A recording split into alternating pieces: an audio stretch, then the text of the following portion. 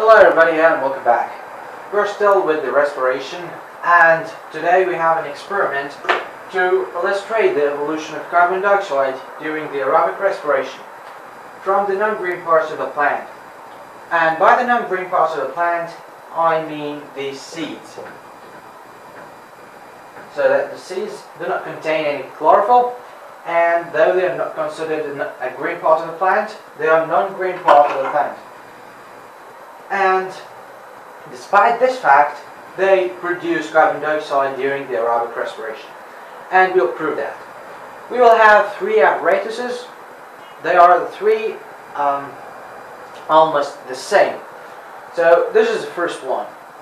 The first one, as we can see, is a retort with its end dipped in a beaker. This beaker contains potassium hydroxide, and the retort's head contains a group of dry seeds. They are not germinating seeds, they are still dry.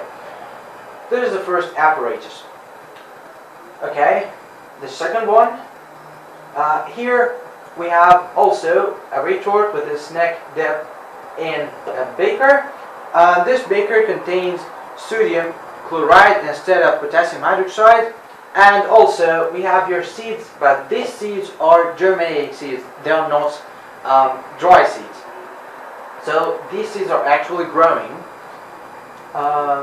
Okay, the third one, this is the third, and also we have a retort with its neck dipped in a beaker. This beaker contains potassium hydroxide just like the first one, while the seeds here are just like the second one, germinating seeds. So these three retorts will be left for some time in order to perform the respiration, and we will observe the results.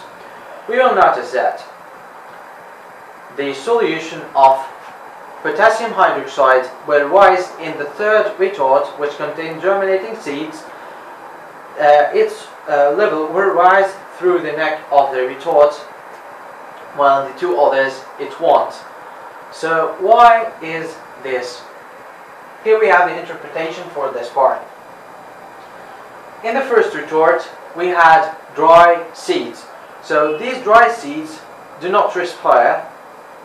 They are kind of dead. They are not respiring. They are not active. So they do not perform respiration, and so carbon dioxide is not produced, and no changes happen in apparatus 1.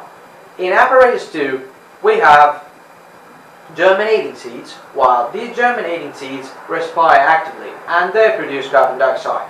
But because the sodium chloride doesn't absorb the carbon dioxide, the gaseous exchange happens in the part of the germinating seeds, and the volume stays constant because the equal amount of carbon dioxide is produced as an equal amount of oxygen is absorbed. So the volume stays constant and no changes happen. This is for the second one. The third one contains germinating seeds. They respire and they produce a carbon dioxide. And because this potassium hydroxide is able to absorb the produced carbon, the level of the potassium hydroxide rises up as it absorbs the produced carbon dioxide, and so the level rises up and the change takes place. And this indicates that carbon dioxide is evolved during the aerobic respiration. So we conclude three things from this experiment. 1. Dry seeds do not respire. 2. Germinating seeds, or the lively seeds, the active seeds that carry out the respiration, they produce carbon dioxide during this process.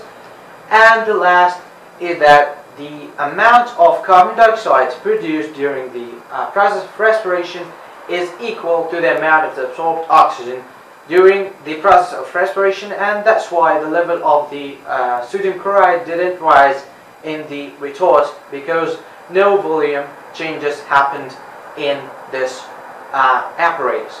So this was our experiment today. The next time we will have the same experiment, but dealing with the green parts of the plant, the stem and the leaves. And until the next time, thank you for watching, and see you.